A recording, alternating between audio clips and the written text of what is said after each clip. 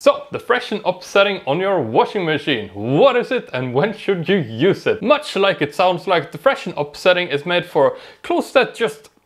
they're not dirty, but they're not entirely clean either. So you can just throw them into the Freshen-Up setting and they will be clean in no time. I think a good example would be, for example, if you've just been outside for a couple of hours, maybe you've been meeting some friends with a nice shirt on, then came back home. And you know, the shirt isn't dirty, but it's not like put it back into the dresser clean.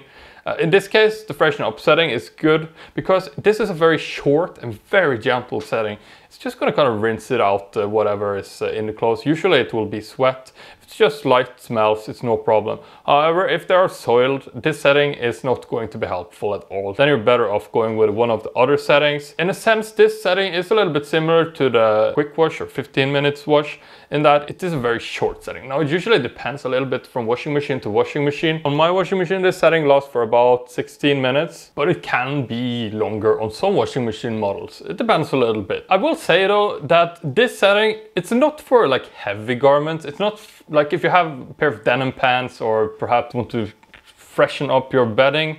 This isn't the setting. In that case, you're better off just hanging it out, let it blow off a little bit.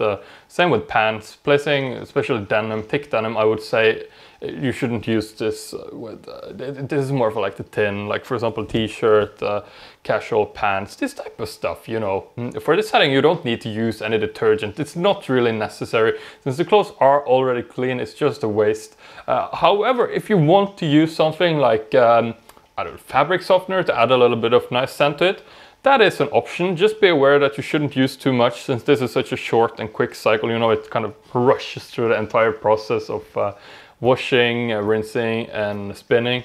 So yeah, not much. Distilled white vinegar could be a great option here. Just pour that into either the tub or into the detergent tray. Just a little bit will go a long way. 5% is usually a great option for this. White vinegar has cleaning properties as well as this removes smell, so it's a really good option here. On top of this, I will say that depending on your model, this cycle usually can't handle a lot of clothes. On mine it says 1.5 kilos.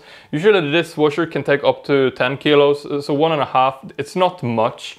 Usually you can read on the panel of your washing machine how many clothes you can put in there. But as a rule of thumb, I would not go beyond, let's say, a third of your washer's capacity.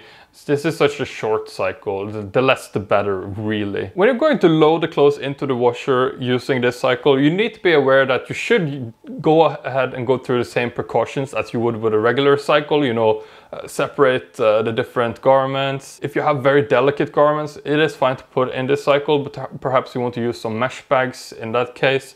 Yeah, beyond that, don't exceed the temperature requirements and you should be good, really. If you don't have this cycle on your washing machine, good alternatives could be a quick delicate wash as well as the quick wash. But again, you need to be aware of this. Remember to check the tags. It is still a washing program, even if it is a very gentle one. I hope you liked this video. I've made a bunch more in the past. I can add a video here on how to use vinegar in your washing machine. And I'm going to add a link down below if you want the free laundry savings cheat sheet. Sign up to the newsletter and I send it directly, so you can save, I would cut the costs in about half or so every year on laundry. And yeah, I'll see you in the next one.